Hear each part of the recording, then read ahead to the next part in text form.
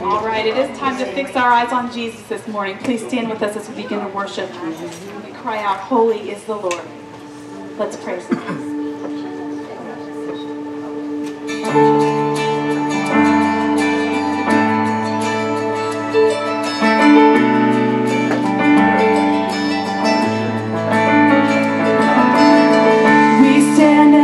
Up our heads, for the joy of the Lord is our strength. We bow down and worship him now. How great, how awesome is he, and together we sing, holy is the Lord, holy is the Lord, God Almighty. The earth is filled with his glory. Holy is the Lord, God Almighty. The earth is filled with his glory. The earth is filled with his glory. We stand and lift up our heads, for the joy of the Lord is our strength. We bow down and worship him now. How great, how awesome is he. Together we sing.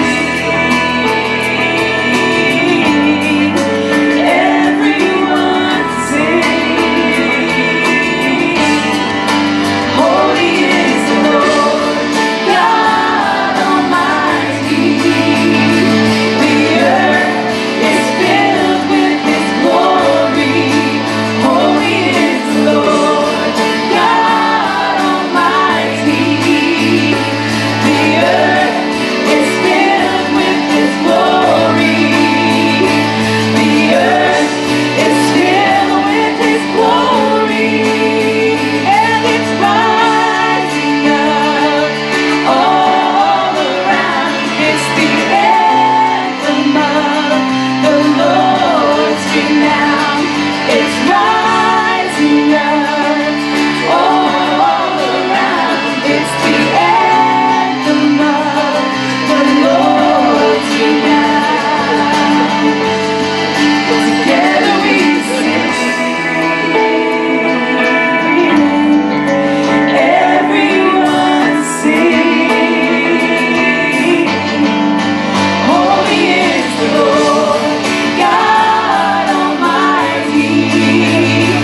The earth is filled with his glory. Holy is the Lord, God Almighty. The earth is filled with his glory. The earth is filled with his glory.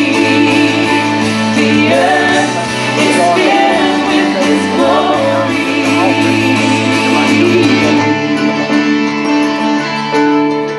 Give him some glory this morning.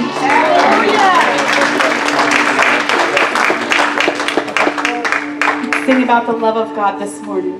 This is going to be new for some of you, but you'll like it.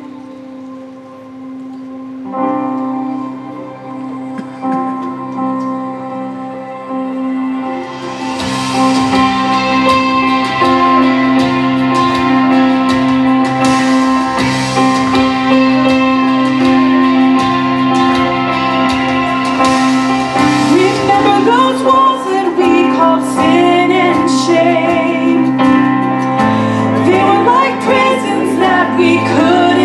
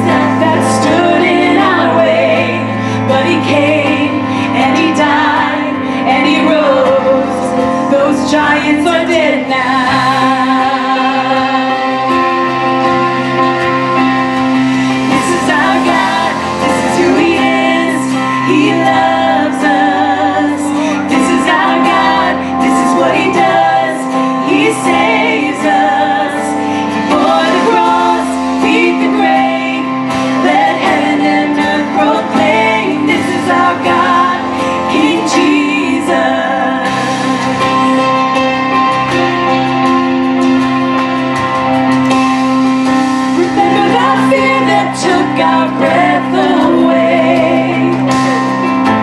Faith so weak that we could barely pray, but he heard every word, every whisper. Now those altars in the wilderness tell the story of his faithfulness. He never once did he fail, and he never will. This is our God, this is our yes, he loves us. This is our God, this is what he does, he saves us. For the cross, beneath the grave, let heaven and earth proclaim. This is our God, King Jesus. Who pulled me out of that pit? He did, he did. Who paid for all of our sin? Nobody but Jesus. Who pulled me out of that pit? He did, he did. Who paid for all of our sin? Nobody but Jesus. Who rescued me from that grave? Yahweh, Yahweh. Who gets the glory and praise? Nobody but Jesus. Who rescued me from that grave? Yahweh, Yahweh. Who gets the glory and praise? Nobody but him. This is our God, this is who he is. He loves us. This is our God, this is what he does. He saves us. He bore the cross, beneath the grave. Let heaven and earth proclaim. This is our God, King Jesus. For the cross, beneath the grave, let heaven and earth proclaim. This is our God, King Jesus.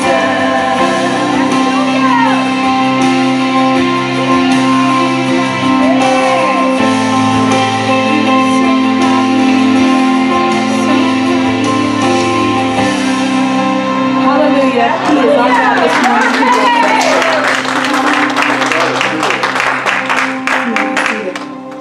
Well, good morning, Northside. It's so awesome to be here with you, just worshiping. No matter what your morning looked like, no matter how discombobulated you might feel, maybe that was just me. That was my word for this morning, was feeling discombobulated coming together. But we're here, and we get to rest in his presence. Amen? Amen. Well, with that being said, speaking of rest, we are getting ready for VBS. It's coming up really soon. It's officially July now, so it's this month. And we have just an awesome opportunity to welcome kids on our campus and adults to just tell them about how much Jesus loves them. And it doesn't get much more simple than that, but it doesn't get any more beautiful than that either. And so we have opportunities for every single person, no matter your age, no matter your ability. Jesus has a place for all of that, and we have a place for all that to serve at VBS. So we have sign-up sheets out in the lobby. We still need volunteers. So if you haven't signed up, it's not too late. It's never going to be too late to help out. We'll always need more help. We'll always need more people here to love on these kids. But if you would like to volunteer, we ask that you do please sign up. Do get in contact with Pastor Katie, with Emma, with somebody, because we also have some procedures that we need to follow through with, because we want to be able to let people know that their kids are going to be safe on this place.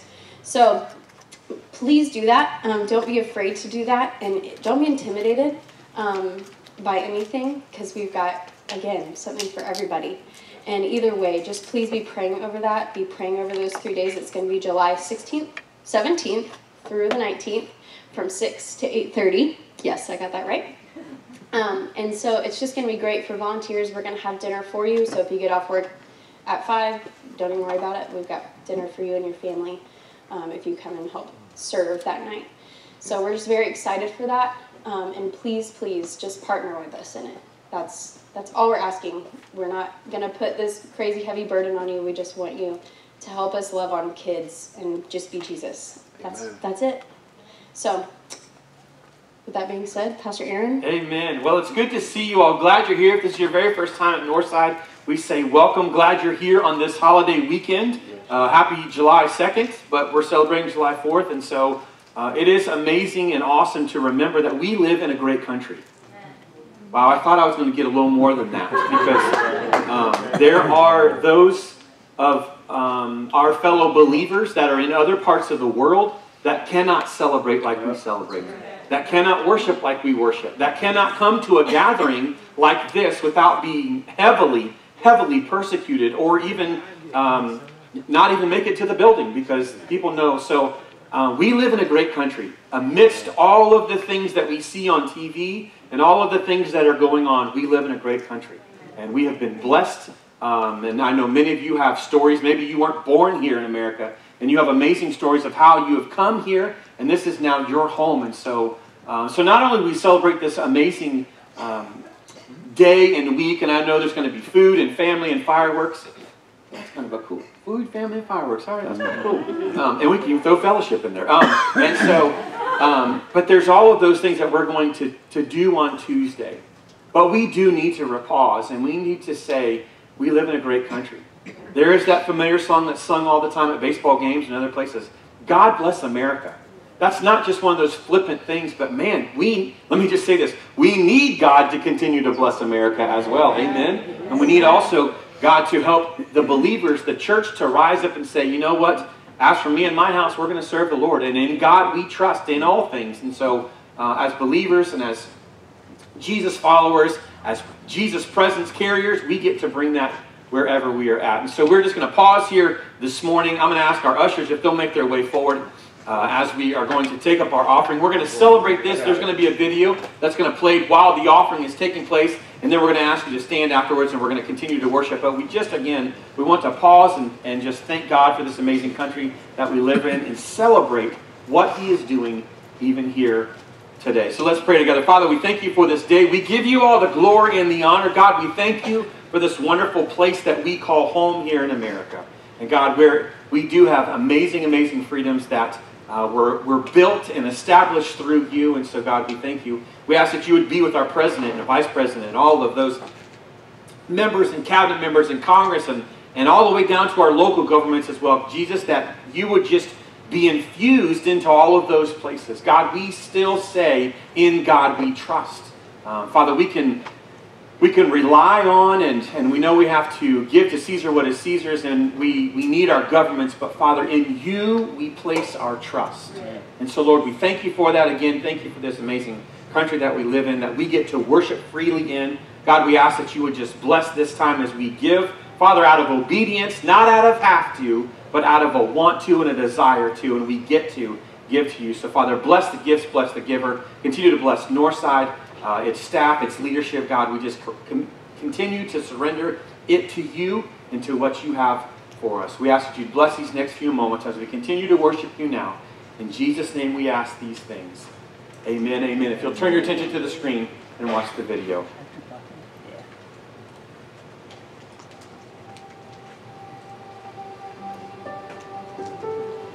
Freedom. It's something we cherish in this country. The idea of a free society is embedded into the very core of our nation. Many have died defending it, and many have fought diligently to preserve it. So where has it gone? We've become a nation bound by division, chained by hatred, and consumed by selfishness. There's an epidemic of violence, poverty, brokenness. Does this look like freedom? The Bible tells us we're called to be free, but it also says to use that freedom to serve one another humbly, in love. Maybe that's what we're missing in America. Today, we celebrate Independence Day. Perhaps it's time we recognize that true independence is found only in a lasting dependence on God. where the Spirit of the Lord is, there's freedom. Hallelujah. Where the Spirit of the Lord is, there is freedom. Amen. Please stand as we worship the Lord this morning, the one who set us free.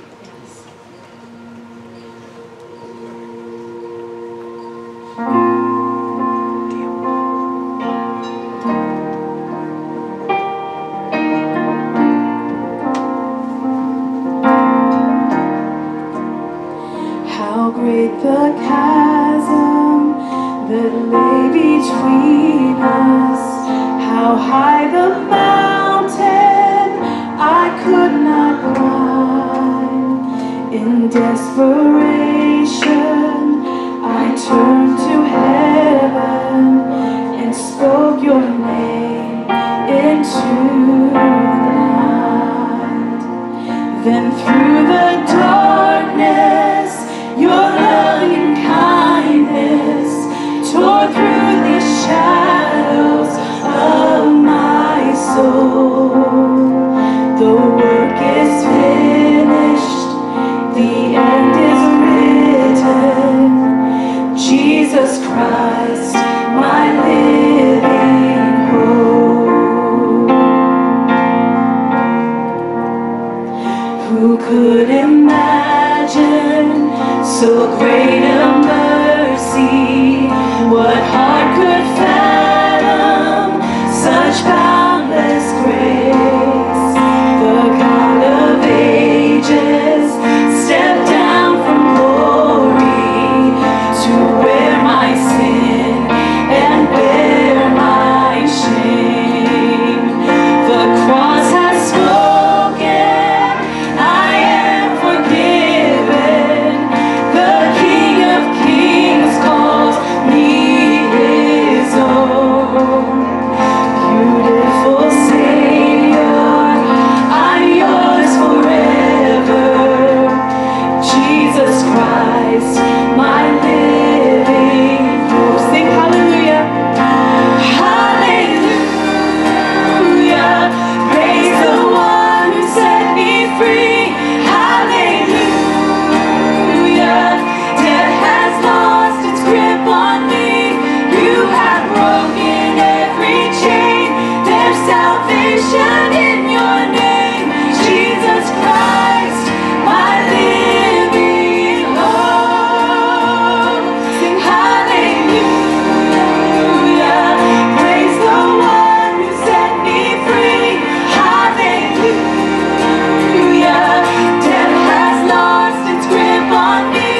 You have broken every chain. There's salvation in your name. Jesus Christ, my living hope.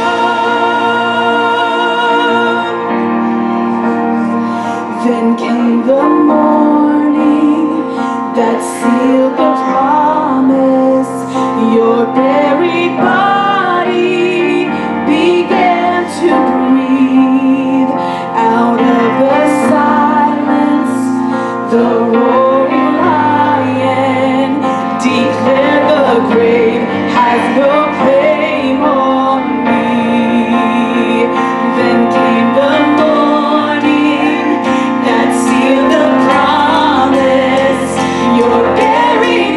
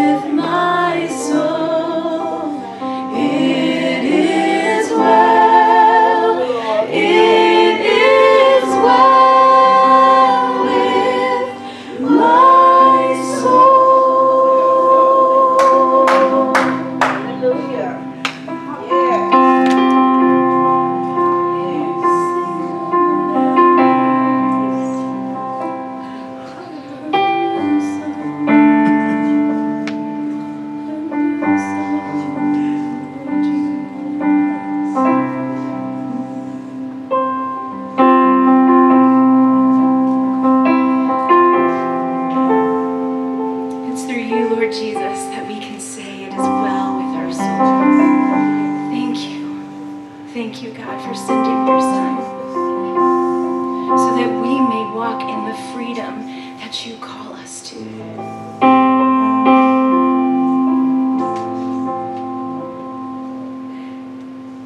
Gosh, thank you for the words of that song. This is who you are. This is what you do. You love us. You save us.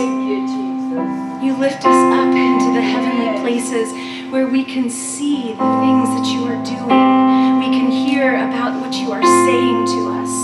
And you do. You sing a new song over your children.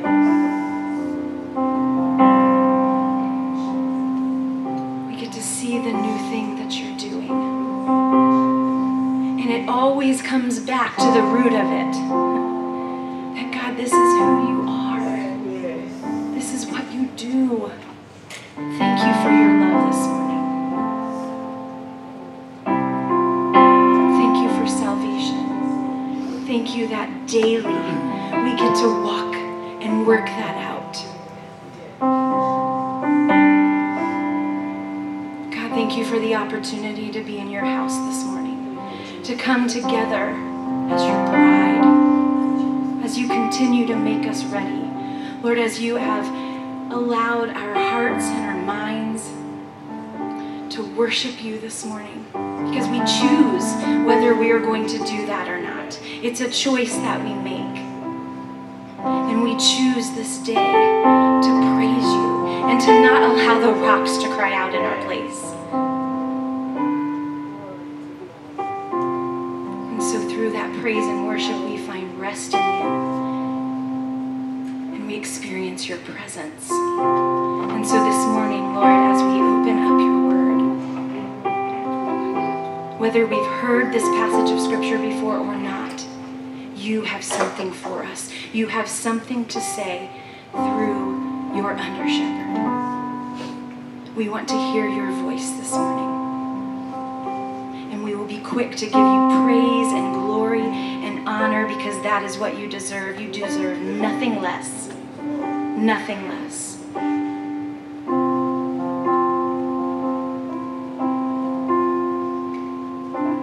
Jesus, be with us in this time. Tune our ears to you. Nothing more. Help our minds to be focused. Help us to fix our eyes on you. We love you and we praise you. Thank you again for allowing us to be together. It's in Jesus' name we pray and ask these things. Amen. You may be seated. And if you are in kindergarten through 5th grade, preschool through 5th grade, we are inviting you to attend Northside Kids this morning with our leaders. Have a great time.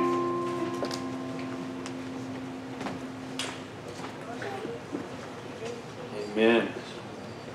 Such fun times. Wow, good morning. It is so good to see you here on this amazing day. I hope that you, I don't want to say this word poorly, but use that worship time before the message to kind of prime the pump of your heart so that God can then just pour out the blessings that he has for each and every one of us. And I hope that you just don't say, oh, that's just the music before the message, or, you know, I don't come. I had a guy look at me, and I was the worship pastor for 23 years.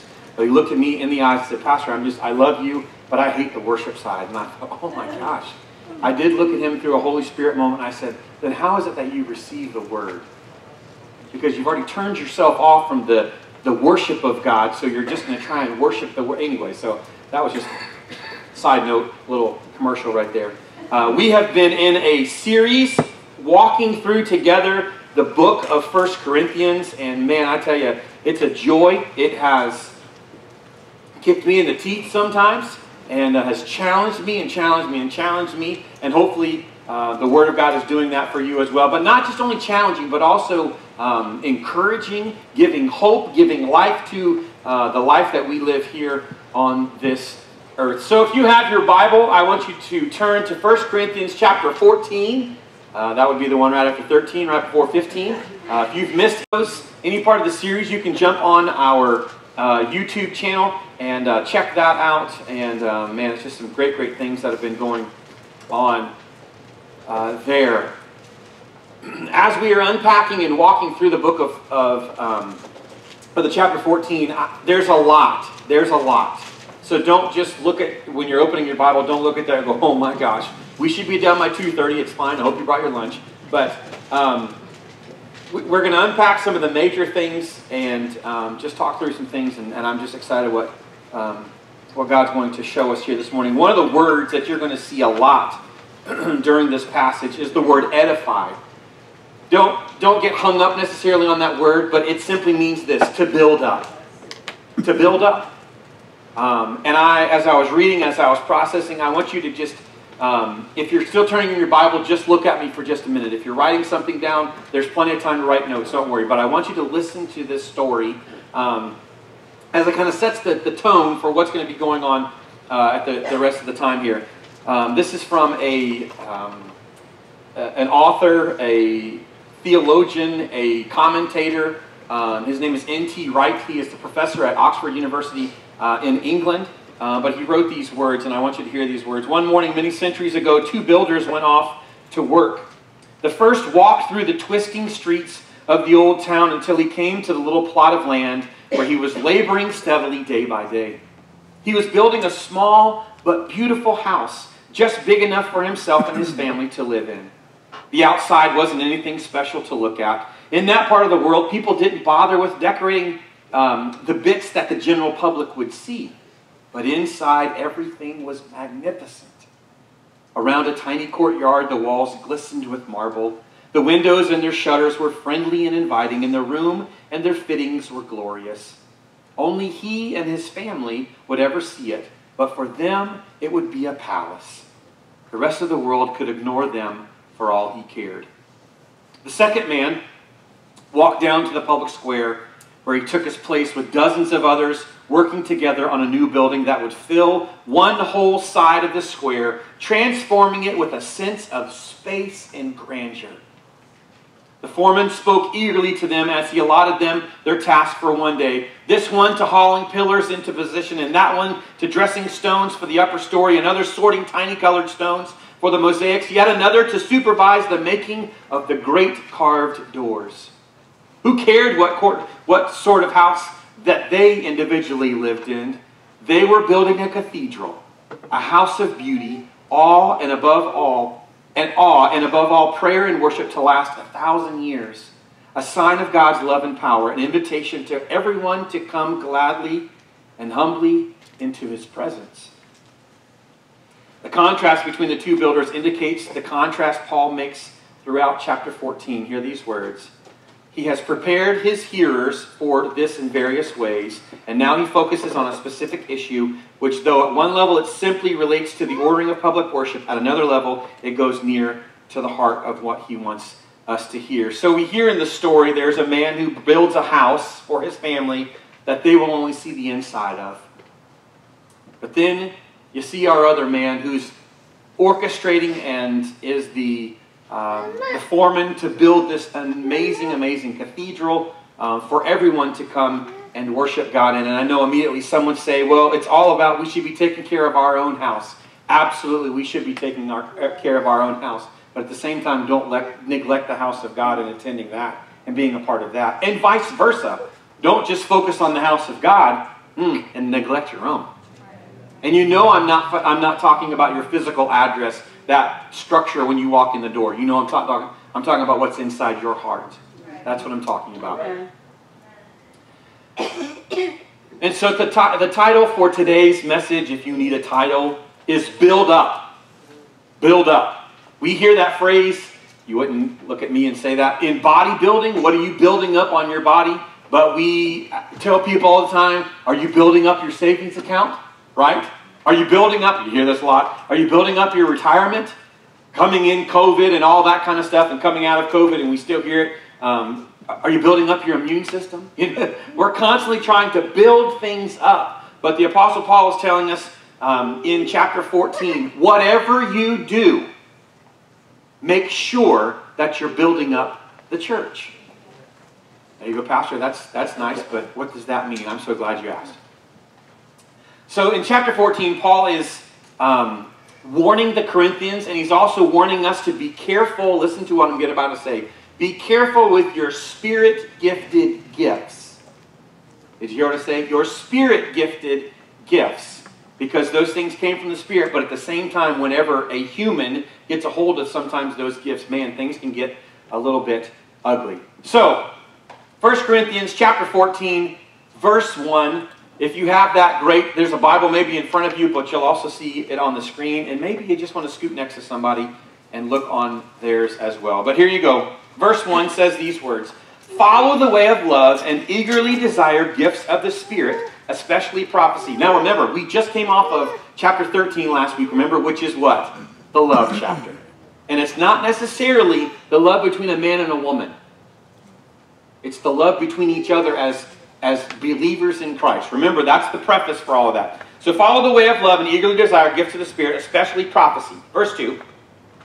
For anyone who speaks in a tongue does not speak to people, but to God. Indeed, no one understands them. They utter mysteries by the Spirit. Verse 3 says, but the one who prophesies speaks to people for their strengthening, encouraging, and comfort. Anyone who speaks in a tongue edifies, there's that word, edifies themselves. But the one who prophesies edifies the church. I would like every one of you to speak in tongues, Paul writes, but I would rather you have prophecy. The one who prophesies is greater than the one who speaks in tongues, unless someone interprets, so that the church may be once again edified. Now, I know you're probably going, oh my gosh, Pastor, we're going into tongues, aren't we? No, we're not. Oh my gosh, Pastor, we're going into prophecies, aren't we? No, we're not. We're going into what does the Bible say about the church building one another up. That's what Paul is saying.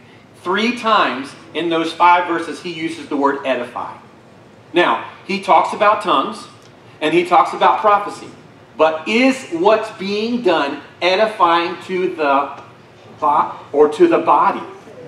Rather than saying the church, say the body. It just has a little more personal of a meaning. I mean, you wouldn't call yourself, I know someone would say, we call ourselves the temple of God. We are, but you wouldn't call yourself a church. I know the church is wherever you are. I get that. But this is a body.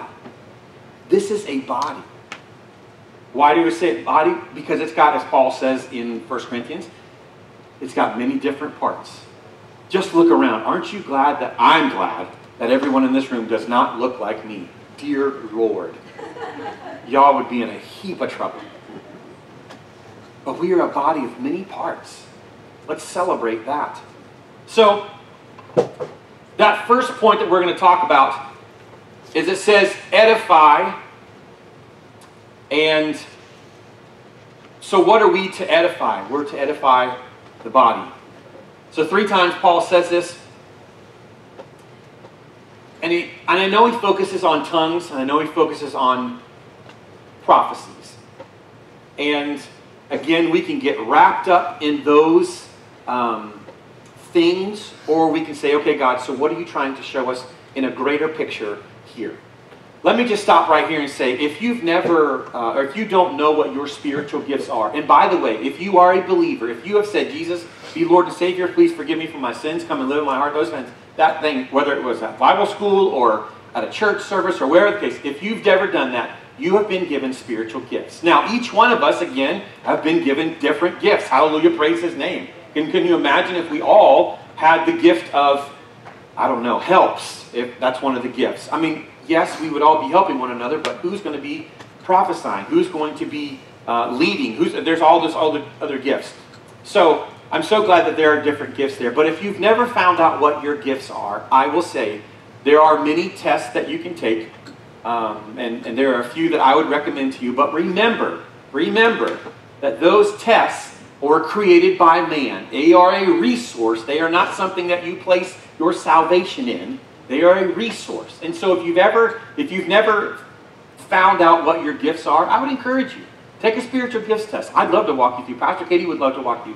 Pastor Hannah, some of you others that are in here, Pastor Denise I know has walked many people through that. So Pastor Marilyn as well. Just take one of those gifts, take one of those tests and find out where has God gifted you. And then, here's the kicker. Here's the kicker. Just when you find out your gift, don't take it to yourself. This is the gift I have. Well, that's wonderful. How's it going to bless the body? Well, it's not. This is the gift I have. Well, that doesn't bless the body at all. How now brown cow. You know I was going to say that. How do I get to bless and be a part of the body with my gifts that God's given to me?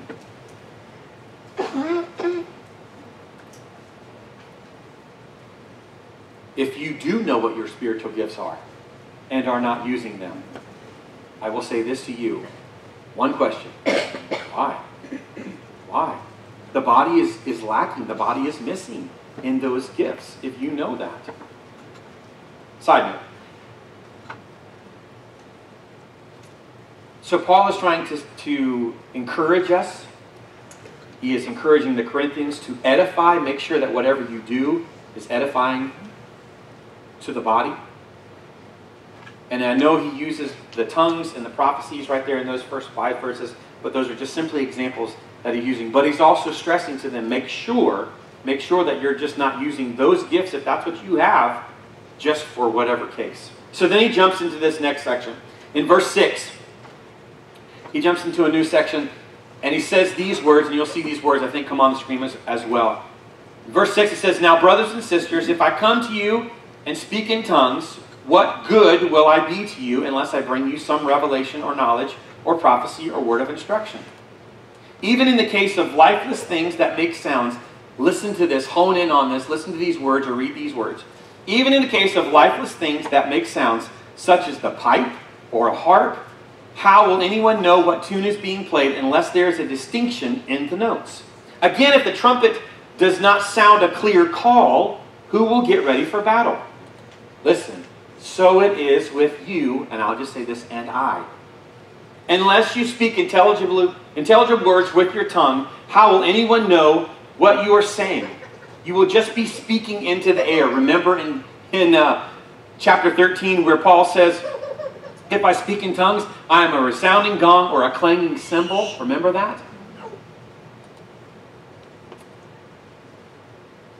You will be just speaking into the air, he says. Verse 10, "Undoubtedly there are all sorts of languages in the world, yet none of them is without meaning. If then I do not grasp the meaning of what someone is saying, I am a foreigner to the speaker, and the speaker is a foreigner to me." Here it is. "So it is with you. Since you are eager for gifts of the Spirit, try to excel in those that build up," once again, edify the church.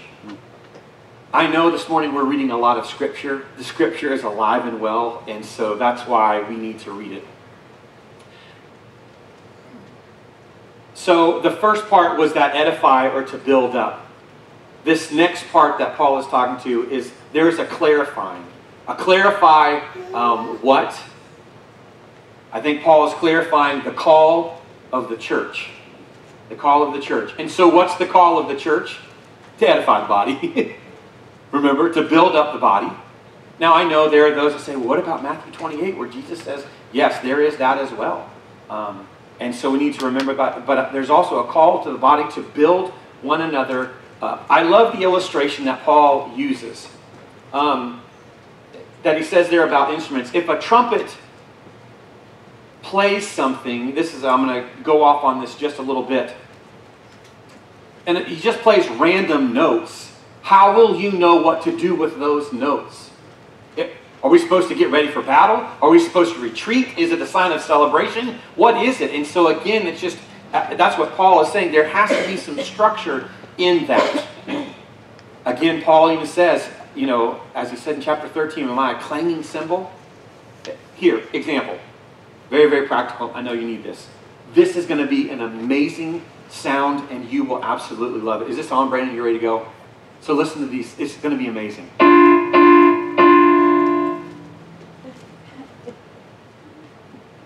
You didn't like it? I knew exactly what it is. I played 3 notes. You guys didn't like it at all?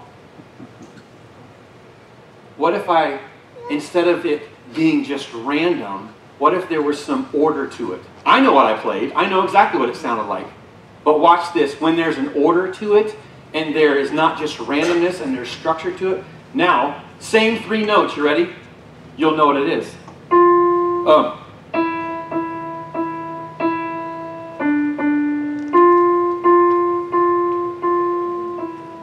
know what that song is? You need me to keep going? Great is thy faithfulness, oh God. You recognize that. It's in your head. It was intelligible to you. it made sense to you. It was a good sound to your ear versus, I know, maybe some of you like that, I don't know. If so, we can talk about that. I knew what those 3 notes were, and I knew what I was playing, but it didn't make any sense to you. So my question would be, what was the point of that? But when I played them with organization and with structure, it was nice to everyone, and you were able to understand and hear what I was trying to play. The same is with the use of our gifts that God and the Spirit has given to each and every one of us. Am I using my gifts so that people will look at me? I have the gift of whatever. I wear that badge well. Okay, I think Paul talked a couple of chapters before about boasting and how we're not supposed to do that, but only boast in the Lord. When I use my gifts, let me ask you this, am I creating confusion for people? Again, those 3 notes that are, essentially they were banging together. Am I just creating confusion? Like people look at me like, okay, but man, that just didn't, how, why? Again, it goes back to point number 1, am I edifying, am I building up the church? Or, the last thing, am I using my gifts so that the body of Christ is built up? Is that what the point is? So there's a clarity, there's a call to the church to build up and to edify the body of Christ. And then we get to, again, I told you this is a long chapter, in verses 13 through 25, and you can see that that's a long, just a bunch of reading, which is good, and it's very, very good. Paul continues to unpack some of our gifts, especially tongues of prophecy, and that we'll have a clear understanding of what those particular gifts are. And again, it's just the Word of God being a light to our lives. But then you get to verse 26. And then Paul says, so like any good preacher, he's going to talk for 25 verses and then get to the point. You know what I'm saying? And so then in verse 26 we see Paul begin to write out, okay, so now that we understand how all this is working and how it's supposed to edify the body of Christ, this is what it should look like. Here's the practicality of it. Here's what it should look like. So we find in verse 26 that he is instructing us how to use these gifts now all together as a family or all together as a body. So in verse 26 you see these words. It says, "What then shall we say, brothers and sisters?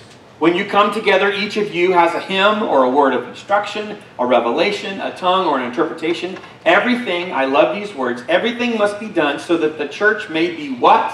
Built up.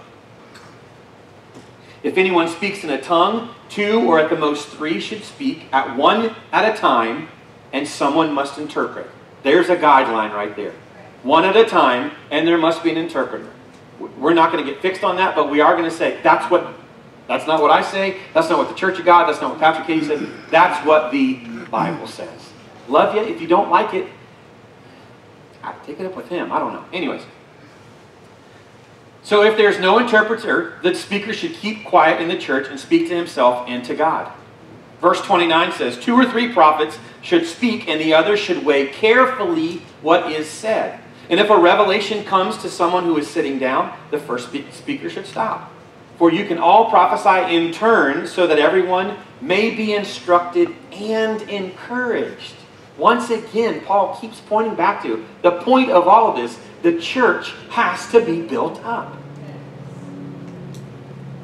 The spirits of prophets are subject to the control of prophets. And then Paul just goes like this, and he kicks in verse 33. For God is not a God of disorder, but of peace, as in the congregation of the Lord's people. So, okay, so who does this apply to? Well, it applies to the church, and I know you're going, well, duh, Aaron, of course it applies to the church. Who else would it be applicable to? I think Paul is reminding us, those scriptures right there, it is for the church, and it is for the body. Let me ask this. I think that's also for us as individuals as well. You say, what are you talking about? Remember that God is a God of order, and God is a God of structure. And I know that sometimes, not in your life, I'm just speaking from my own perspective, and you can glean and look into my life, there are some times that things get a little bit chaotic. And let me just say this, and sometimes, no, all the time, I create the chaos. And God says, remember me in this situation? I would love to bring peace. Isn't that what it says? He's a God of order, and He brings peace. I'd like to bring that to your life if you'd let me. And then Paul is reminding us as well. God is saying, I'd like to bring order and peace to this body as well. So verse 26 says, everything must be done so that the church may be built up. Verse 33, for God is not a God of disorder, but of peace, as in all the congregations of the Lord's people. Here you go, quick application. When I was growing up, my parents, we went to a very large Baptist church. We were not Baptist. We weren't Baptist enough for the Baptist, or we were too Baptist. No, we were not Baptist enough for the Baptist because we were too Pentecostal, but we weren't Pentecostal enough for the Pentecostals. Does that make sense? It was a very large congregation, and we had multiple services. We had 2 services on Sunday morning. We had a Saturday night service. That Saturday night service was hopping. It was kicking. It was amazing. That was the service that my family attended. And the congregation itself was a very, very healthy congregation. It was a very large congregation. We were probably a solid, 16 to 2,000 people. So a very large family, but very close. I know that doesn't make sense, but I promise you it was. Our worship pastor and our pastor, I think between the two of them, they each were at the congregation for about 30 or 35 years apiece. So there was this long tenure. There was an amazing relationship between the two of them. And they just led with such humility, but at the same time, if they were walking off a bridge, you were following them. Because that's just what God had called them to do. I remember one Saturday night, there was a moment, and many of you, if you've been in the church world, or been a part of worship services, there are just moments where the Holy Spirit just hits a little bit harder, you know. And there was just a holy hush that fell across the congregation. Remember, large congregation. And it was that holy hush, and then immediately in this huge auditorium, someone began to speak in tongues. And I'm thinking, oh Jesus. I mean, I was old enough to know, but I wasn't. And, you know, I mean, that's not what Baptists do. And dear God, you know, this is not a Pentecostal church, so what in the world? And it was rather lengthy. It was probably 30 seconds long. And our worship pastor, Bill, I'm not going to say his name because he was an amazing man of God, spoke over my life, but he just simply stood up, right, came right from the pulpit, and he said, so we've had a word. Is there an interpreter? Immediately, someone stood up and began to interpret. And I wish you could see my arms. It was the most powerful thing I've ever been a part of. Because Bill got up and he said, so there's been a word, and so here at Park Avenue, we're going to be biblical, and the Bible says that there must be an interpreter. And so I'm going to call for an interpreter. And the interpreter spoke. And it was not only for the church as a whole, but it was also a specific word for our pastor. Golly, that was amazing. It was amazing. That's correct in how that worked. Now, I'm going to go ahead and tell you this. There was another time, again, same congregation, same context, not the same service, that someone began to speak in tongues. And once again, our worship pastor came up to the front. He said, so I'm going to be biblical about this, and I'm going to ask, is there an interpreter? It's okay. Nothing. And he said, brother, we appreciate you, we love you, but we're going to be biblical about this, and we're just going to simply ask you to sit down. And he did, and we went right on with the service. Let me just say this as well. That was biblical as well.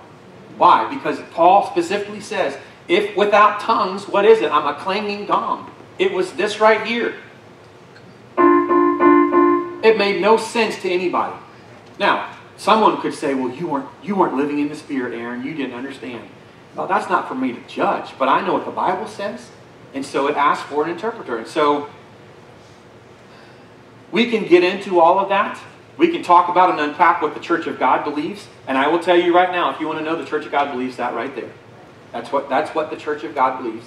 And there are books and articles written about those early believers that some had the gift of tongues, some had the gift of interpretation, but there were others that simply did it for self-glorification. And we see Paul is very, very clear about that. That does nothing about edifying the body of Christ. Nothing. Nothing.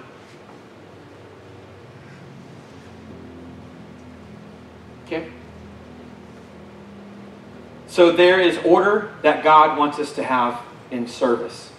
There is order that God wants in His church. And I think we're clear, and Paul makes it very clear on what that order is, and I think we abide by that and we partner with that. And it would be great to end chapter 14 right there, but then Paul, at the end of the chapter, man, he goes down and he just starts talking about some crazy stuff. When he says these words in verse 34, women should remain silent in the churches. Oh, dear God. Why in the world, Paul, would you bring that up?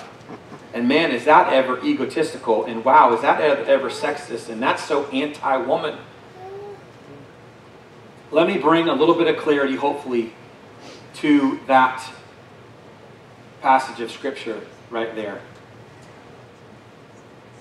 That Scripture has been raked over the coals. I will also say I think denominations have been formed out of that Scripture and the use thereof or lack thereof of that Scripture. But I'm just going to tell you from a biblical context what that means. It says that women should be silent in worship and should not speak. Remember where Paul is at. Remember where Paul is at. Don't check out yet, I promise. It's going to get good. Remember where Paul is at. Paul is in Corinth. The men of Corinth, most of them were trained religiously. And I'm going to say this, the women were not. Period.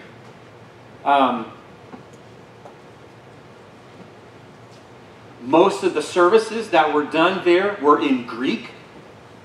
And most of the women didn't speak Greek there. They had kind of a local dialect that could have been some, whatever the Corinthian vernacular was of the day.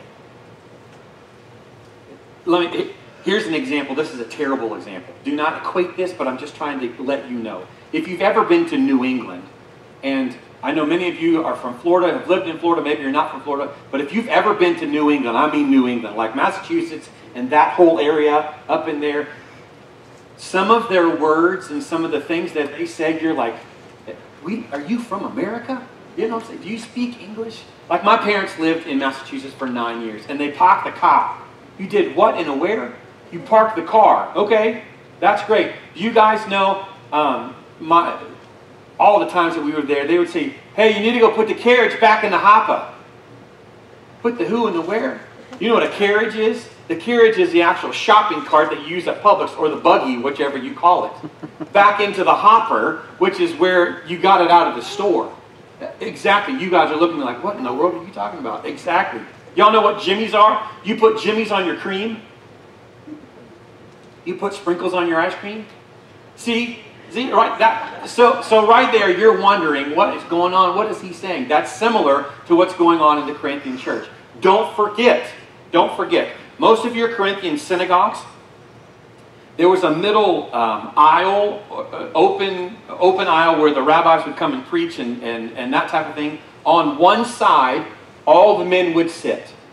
On the other side, all the women would sit. Now, here you go. You got a woman who over here is married to a man that's sitting all the way over here, right? And the rabbi or whoever's preaching is saying something, and she is hollering over at her husband. Hey, what did he just say? Because remember, they're not understanding what he's saying. And so then you can see the husband just going, oh my gosh, whose wife is that? Just be quiet. We'll talk about this when we... That's not what you were talking about this morning at home. I don't understand what he's trying to say. And so they're doing this while the dude's preaching. Now, I'm going to tell you right now, if y'all start doing that, I'm just kidding. So now when Paul says, and I'm going to keep on going here, women should remain silent in the churches. Do you see where that's coming from? Now watch, he goes on to say, they are not allowed to speak but must be in submission as the law says. If they want to inquire about something, they should ask their own husbands at home. So Paul is, once again, remember what was the first verse that he says, for God is not a God of disorder but of peace. And so we're talking about the structure of what good, in my Bible it says, a good order in worship is what it says. And so, think about that. If that is going on while you're trying to communicate, why wouldn't Paul say, women, you've got to be quiet for just a few minutes. Let me say what I'm trying to say. And then also, don't forget that that women were trying to understand what was being said in that role. We had many women believers trying to understand what is Paul or whoever is speaking about trying to say here. Because I'm not, and again, this is not a slam on women. They weren't learned from a biblical standpoint, or no, I'm going to say that, from a religious standpoint. So they're trying to understand, what is he saying? And so rather than bantering back and forth between their husband, Paul said, hang on, time out. Now, another thing, and I'm going to be guilty of this because I can say this, I have been in several pastoral meetings before, and it's like, this does not apply to me at all, so what am I going to do? I'm going to talk to my neighbor. So, remember, men are all on this side, women are all on this side, and then the rabbi's right in the middle. And so, if the women have no idea what he's talking about, let alone they don't even understand the language, what he's speaking, what are they going to begin to do? What are y'all doing for supper today? What you got? Y'all went on vacation? That is great. I hear they're doing a VBS. And so they begin to just talk about amongst themselves. Why? Because there's no connection to here. And so that's why Paul is simply saying. Now, I know some would say that's wrong interpretation. All I'm saying is remember, and if someone asks me that is wrong, let me just say this. In 1 Corinthians chapter 11, verse 5, I'm going to come to this. You don't have to turn there. But it says, but every woman who prays or prophesies with her head uncovered dishonors her head. So that means that women can pray and prophesy in the church as well. So why would he say, be silent? Does that make sense? And again, I'm not trying to say, women rise up and, hear me roar and all that. I'm not saying that at all. I'm just saying, well, that's what the scripture says. So don't take that because we have out of context that women shouldn't speak. Joel, it says that the young men dream dreams, young men and women dream dreams. Well, I mean, there's that. So, does that make sense?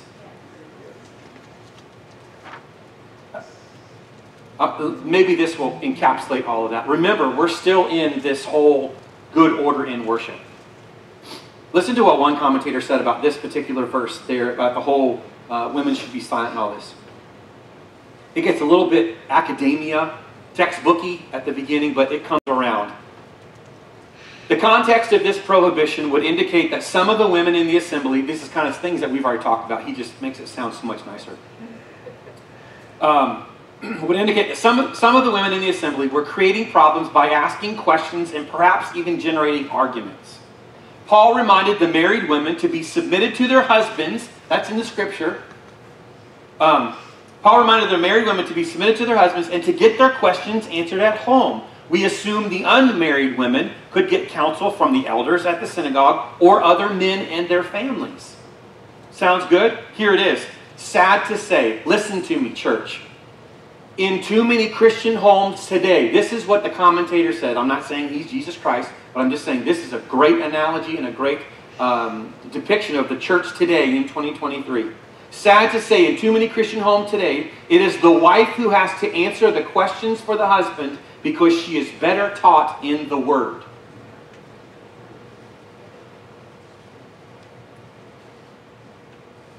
I'm going to go way off topic. Hopefully I have a job tomorrow. Women, listen to me. All women. If you need help with that, I'll help you. But women, do not stop asking questions about the Word. Don't stop asking. Don't stop asking. Continue to dive deep into the Word of God. But let me just say this. Don't get arrogant about it. Don't get arrogant about it. Now hang on. Boys in the room, if you need me to help you, I'll help you. This is what I'm supposed to say. Men, get your life in the Word and lead your wife. That made me sad because I heard a bunch of women say something, but I didn't hear any men say anything about that. But I'm going to say it again. Men, get your life in the Word and lead your wife. Here you go. If you don't have a wife, get in the Word anyway. Be an Ephesians 5 man of God. And then maybe, I have no idea, God's plans are perfect, and He's going to bless you with a wife who's going to be an Ephesians 5 woman, and now you got an Ephesians 5 man and an Ephesians 5 woman married, and now they're Ephesians 5 couple. Married people. There you go. Merry Christmas. So, hear the urgency of what Paul is saying. Hear the sincerity of what Paul is saying. My goodness, even hear the love of what Paul is saying. Because he could have easily said, women are not permitted in the church and shouldn't be there at all and shouldn't even come. That's not what he said at all, is it? That's not what he said at all. And then he also could have been very arrogant toward the men as well. But he didn't. He didn't. Why? Because he just came out of, once again, I know it's like, why you keep going back to that? Because the Word of God is true and right. He just came out of the love chapter of chapter 13. Love is patient, love is kind. It does not envy. It does not boast. It's not proud. Not only from a marital standpoint, but from a body standpoint as well.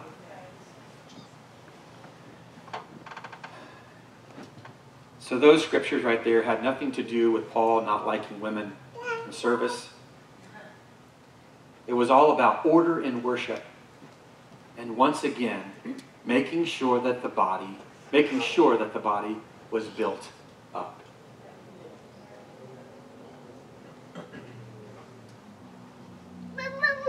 The Word of God is alive and well. And it will mold and shape us into kingdom people and presence carriers if we let it. If we let it. The opposite would be, well, I don't like that scripture, we need to take that out. I don't like that scripture, so I'm not going to do that one. I can't believe that Paul said that about women, so I'm not going to believe that. We can't pick and choose. I would either say choose all or choose none. Because the Word of God is alive and well. Thank you, Jesus, for your grace and your mercy in delivering that. I have been reading through chapter 14 for about 3 weeks, asking the Holy Spirit, what in the world are you wanting to say about this? But again, one, if you don't know what your spiritual gifts are, please find that out. The body needs that. The body needs that. If you are using your gifts, make sure it's edifying the body. The second thing is make sure in all things that you are pointing to Jesus and making sure that Jesus is exalted in the church and praised. And then the application of all of that is that God is a God of order here, and He's also a God of order here. And side note, women, you are loved and valued and appreciated not for what you do, and men as well, but who you are and what you bring to the table and the gifts that you bring.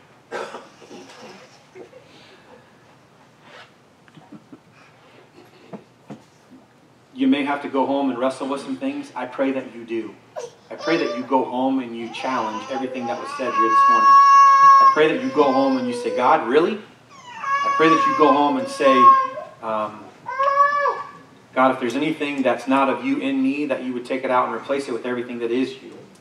And so this morning, as a response, you all know this, and if this is your very first time at Northside, just know that we take a few moments at the end of every service to just say, okay, Jesus, so all that was said, all that's done the last hour and 15 minutes, okay, how does that apply to me now? How do I walk out of here and be a presence carrier? What is it? What is it that I need to change? What is it that I need to take? And God, what is it that I need to remove? I need to ask you to remove out of my life so that then you can fill me with heaven things. Does that make sense? And so that's what we're going to do, is just take a few minutes here. We're going to sing one song. And so if you want to come to the altar, maybe you want to pray about something that you heard this morning, maybe it's about something else. Our prayer team and our pastors would love to pray with you about that. But then also just don't, here's the temptation, is to pray, is to make everything quote unquote good and say, it is well with my soul, and then walk out of these doors and then live like hell. That's the temptation. So now how do we solidify what we've heard? And so that's when we ask the Spirit, okay, God, seal the things that have been said, because I know the enemy is coming after me. But I want to be a presence, a Jesus presence carrier. I want to be a kingdom kid whenever I walk into any room, that the kingdom of God is there. So how do I do that, God? Because I can't do it on my own, because I'll mess it up. So Jesus, it's got to be through your strength, through your Spirit, through the gifts that you've given to me to walk in that way. So would you stand together this morning, family? God, we thank you for these next few moments. We thank you, God, for what's taken place so far. Now, God, seal these things said and sung through your Spirit. Lord, we commit our lives to you, blessed like only you can do. God, we will be quick to give you all the glory and honor and praise. Let's sing together. If you want to come, we would invite you to come. And one of our pastors or prayer partners would love to pray with you. Let's sing together, church. Worthy of every song we could ever sing, worthy of all the praise we could ever bring, worthy of every breath we could ever breathe. We live for you, oh, we live for you.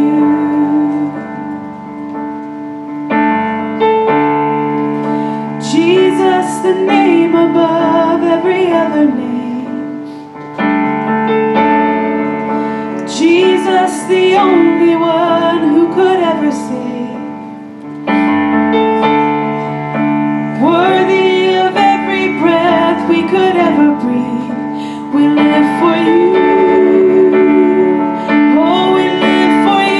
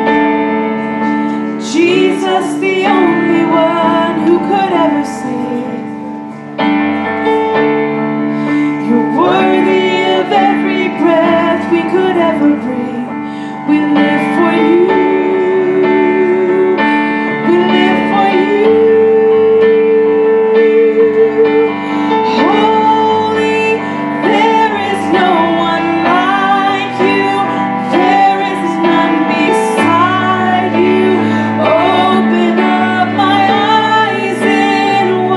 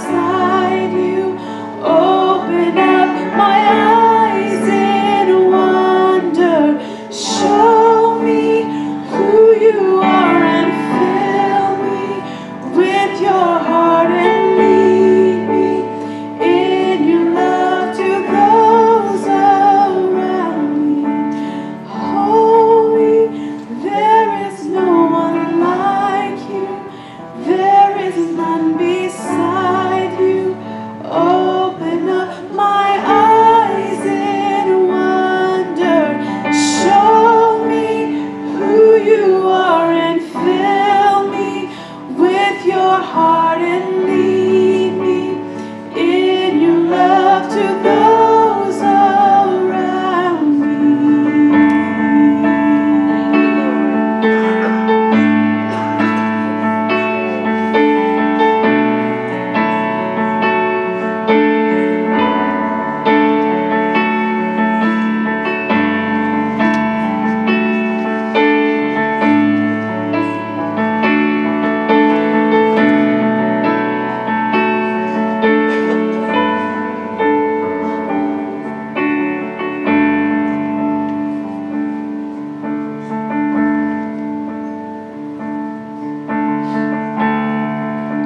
Worthy of every song we could ever sing, worthy of all the praise we could ever bring, worthy of every breath we could ever breathe. We live for you. Oh, we live for you. Sing the name of Jesus. Jesus, the name above every other name. Jesus, the only one who could ever save. Worthy of every breath we could ever breathe. We live for you. We live for you. We live for you. We live for you. Oh, we live for you.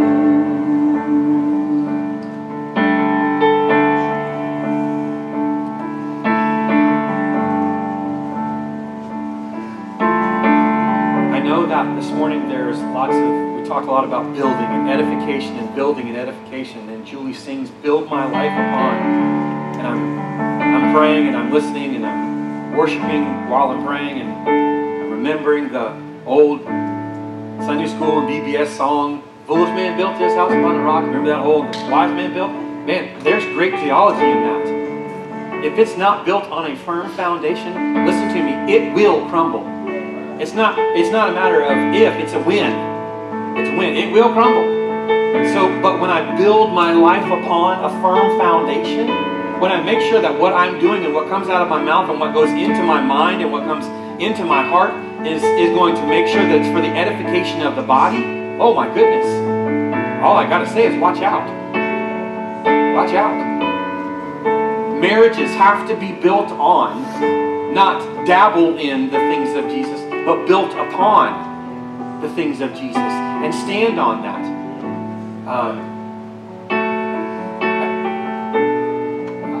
I know it sounds easy or elementary or even just, well, duh, but if you're not in the Word as a couple and as an individual, don't expect, blessings from Jesus and that to be a firm foundation or that marriage to last. It can't. It's not the way God organized it. Again, God of order. So get in the Word. I don't know what I'm supposed to read. Well, there's 18 billion things online. Find a reading plan. Call me, I'll tell you. I'll read with you. If I'm reading 36 different reading plans with all of you, nothing would bring me more joy. When I run out, I'm going to look at Pastor Katie and say, "You're up next, chick." So it doesn't matter. Because why? Oh, we're building up the body. Women, do not stop chasing the heart of God. Men, if you're not chasing the heart of God, get your hiney in gear. That's very, very Christian. Get it in gear, because there are women and there are families relying on that. The church, this body is relying on the men to raise up, and to rise up, but then also to raise up leaders underneath them. I'm not picking on him, but I'm thinking of Des. I can't think of a better person to raise that boy up in the things of God and being a man of God. Paul, you're standing next to your son. I'm not trying to say names. Man, there's all kinds of babies. There are all those little people that left this room. Man, we've got to raise them up now. Now we have to raise them up. Not like, that's a wonderful thought, Pastor. No, like in 3 minutes now. And it applies to all of us as well.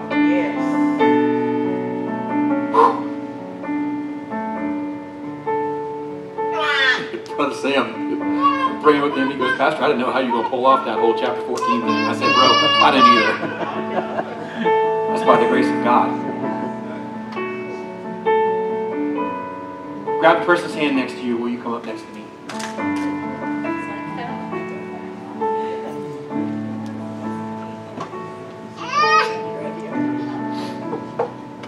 So Jesus, here we are, your body, your bride.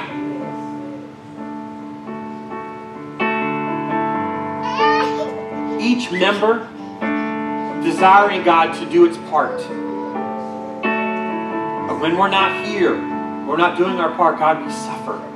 So may we know that we are needed, we are valued, we are cherished, we are loved, not only by this body, but, oh God, by you, the Almighty. And so, Father, we join together this day. We join together and we say, as for this house, we're going to serve the Lord. We're going to be courageous as we share your word, as we are presence carriers. And God, will it be hard? Absolutely. But it says in your word somewhere, Father, that you have overcome the world. Hallelujah to your name. And we will take heart. It says in your word that you will never leave us or forsake us. And so, God, we're going to stand on that. We're going to build our life on that, as the song says, and as chapter 14 of 1 Corinthians says. We're going to build our life on that. So, Lord, as we leave this place, we are encouraged, we are strengthened, we're challenged. Go before us, Father. May your Spirit lead us in every word that we say, in every thought that we think, in every action. Father, whatever we do, may we edify and build up the body of Christ. Jesus, we thank you for today. This is the day that you have made. We will rejoice and be glad in it. So we thank you for this day. May you be praised. May you be glorified. And everything that continues to be done today. For it is in the mighty name of Jesus that we ask these things. And together as a body we said, amen, amen, amen. Well, hey, make sure that you look at somebody next to you. You can shake their hand. You can hug them. Say, I'm praying for you. I can't wait to hear about what you're reading. And then enjoy your week